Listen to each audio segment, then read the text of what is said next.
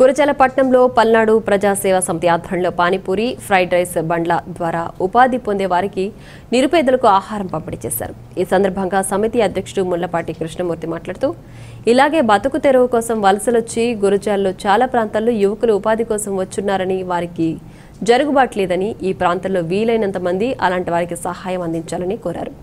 Corona లాక్డౌన్లో ప్రతినిత్యం సేవా కార్యక్రమాలు నిర్వహిస్తున్నామని దాతలు సహాయపడితే ఇంకా మరింత మంది పేద ప్రజలకు మనం సహాయపడవచ్చని తెలిపారు।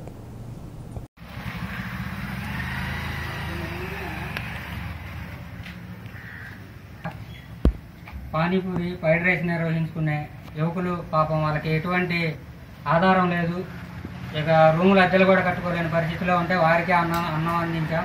అలాగే రోడ్డు పక్కన ఉన్నటువంటి పెద్దమ్మలకు కూడా అన్నం అందించాం। పల్నాడు ప్రజాసేవా సమితి ద్వారాగా వీలైన ఆకలి తీర్చగలుగుతున్నాం। ప్రజలందరూ తోడుండాలి ఈ సమితికి।